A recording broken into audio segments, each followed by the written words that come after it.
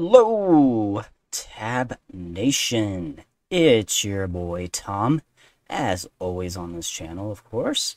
So today we're going to be doing a pretty simple video, but it can be super useful for you. The code's pretty simple, pretty straightforward.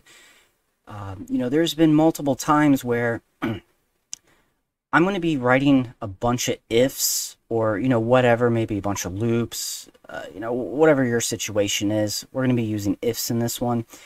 And it's like, okay, my code, if I write this out manually, it's going to be 3,000 lines of code. But every if is pretty much the same thing, but only slightly different. Maybe the URL is slightly different in each one. Maybe what you're looking for in a variable is going to change. But you're going to have a ton of options.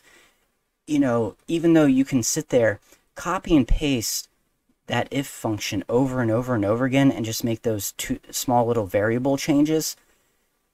If it's going to be a ton of these, it's going to be insanity. It's going to take you forever. So I've done this a few times where I had a situation like that where it's going to be like an hour or two worth of work of coding when it's just basically the same thing with some slight changes. So instead what I've done is I'll take 5 to 10 minutes. I'll write, a little bit of code that will then automatically generate those few thousand lines of code instead. I definitely rather do that, and I'm sure you would too. So obviously this situation is not going to always be something that you're going to need, but if it ever does come up, you'll now have an idea of how to do it, and it's pretty simple to adapt to. For the most part, you're going to be able to copy all my code and then just change the information in the variable to match whatever you want it to say, what you want in your if functionality. So it's very easy to adapt to whatever situation you're going to be using. So obviously there's different ways to do this, but like I said, it's all going to be situational and what you prefer. If you want to do hours of worth of coding, maybe get paid a little more at work, I say don't do this then. Get as much money as you can if they don't know you can do this. But if you don't feel like spending time and staying late, this might be useful. So, like I said, the code's very simple. So it says 25 lines of code right here, but obviously I have some breaks in here that you don't technically need. Like we don't need this, or that. So what do we got here? We got 1, 2, 3, 4, 5, 6, 7, 8, 9, 10, 11, 12, 13, 14, 15, 16, 17, 18. So it's actually 19 lines of actual code. Obviously, I spread stuff out to, be more visible in the video, easier to read. It just looks a little cleaner, but, obviously you can get rid of, like, spaces like this. Like, you don't need those there. But just for the sake of the video, it's just a little easier for you guys who are viewing this. So, in my example, I have pulled every single command from the AutoHotkey documentation on their website. So, I just named the variable all commands. Simple. Like I said, this is something you can change to be whatever you want as long as you make it match down here, which we'll see here in a minute, equals. And this is what I had generated in a text file using another script, which I can always show you how I did that. If you guys are interested, that could be another video on how I was able to grab all this information. Basically, I used HTML. I copied the HTML from the website and then just had like a loop that kind of went through all the HTML, looking for all the commands and then deleting all the other HTML and then putting it into the format like this. Obviously, you don't have to have a pipe in between. I just thought that was easier because it's more visible to break it down when you're viewing it as a variable. So yeah, as you see, let's look. I don't even know how many there are. I never actually counted, and I'm not going to count on this video because there's probably 200 plus. But look at this. Watch me scroll. If you can see my scroll bar at the bottom, how small it is. Look at this. Oh man, and I'm flying. I'm going really fast through this. See, we're only on the O's right now. So it is alphabetized. On the S's, keep going, we're almost there, we're in the W's. And boom, we reached the end. So yeah, that's a lot. And what I want to do is I want to make an if for every single one of these. So if someone's in like a GUI or something with a drop down or a list view of this, I need to make an if for like every single one or whatever your situation is. I mean, like I said, you saw how much there was. Even if I'm copying and pasting, and all I'm changing is the variable to say if it equals when move, do this action. If it equals when maximize, perform this action instead, or go to this URL. That's going to take me forever. I don't want to do that because that's going to probably be around 3,000 lines of code. I'd rather do it in 19 lines of code in less than a second. So yeah, so you're copying and pasting my code, making a few changes.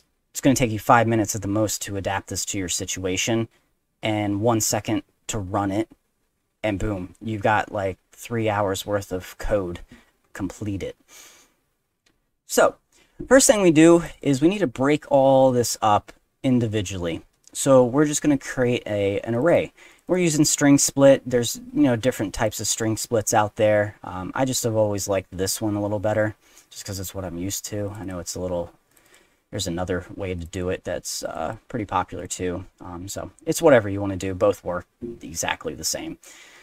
So we're taking all our commands. So in the third section here is where we're going to put the name of our variable. You don't need to put percent signs in it because it knows that whatever's here is going to be a variable.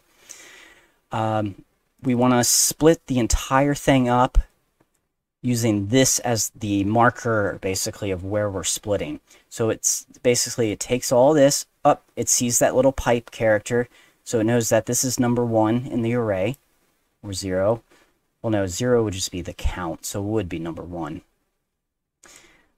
Just in case you don't know, arrays start at 0, but in AutoHotkeys, when you're using a string split, the variable 0 is actually going to be a count of how many variables were created. A lot of people don't know that. Then it'll, say, okay, that's number 1.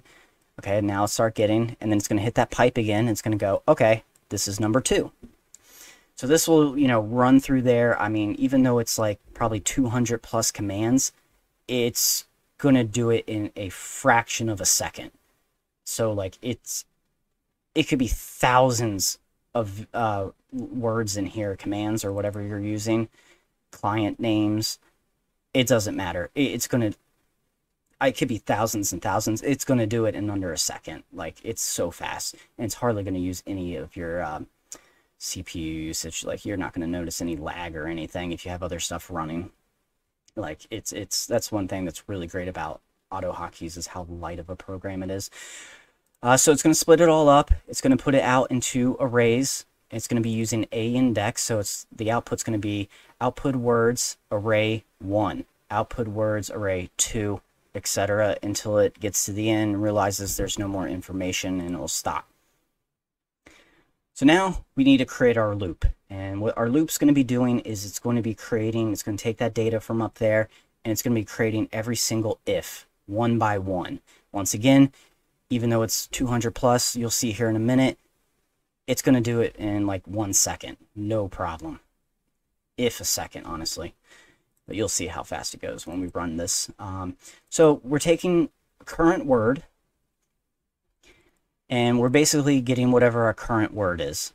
So as it loops through, it's going to do output words array, and it's going to do a index, which is like a counter. So it's going to go 1. When it hits here again, a index suddenly becomes 2, and then 3, and so on until it reaches the maximum number for our array of what has information in it. So now here's really where you guys are going to be making your changes. So this can kind of be a little confusing to look at first. So it is an if command in here, but this is not actually going to run because I have a variable here. And a lot of times, people are used to doing variables like this where it's one line. But just so you know, you can actually do it in multiple lines. So what you do is you do an equals, and then underneath of it on the next line, you use these brackets here. You just put them in there, and anything that's in between these, even if it's code, it's not going to run. It's going to just be stored as a string, And this is great because with doing it this way, it's going to keep the formatting. Yes, you could do all this in one line, and you could use like what are called built-in line breaks, which is just the that and the in, and then I could put like, you know, this here, then do another line break and that. But this is just more visually appealing, basically. Is you know, basically the best way to say it. So just it's just more visually appealing. Because then you can actually see what it's going to look like, especially if it's going to be a long like paragraph or something. And, you know, it's just better. Just do it. Do what I say. So as you see here, what it's going to do is I have an if equals v1 mode. So basically, I have an IDE I created. If you guys want to check out a video I did on that on my IDE that I created, it's basically checking if you're in v1 or if you're in v2 mode. So version 1, version 2 of AutoHotkey. And so basically we're going to say, yes, we are in v1 mode. So then it wants to run something. So the AutoHotkey forms, as you see, the URL is exactly the same for every single command, except for right here is where you're going to put, you know, this. You would place it here, and then it would go to the website at when minimize, or whatever you pick.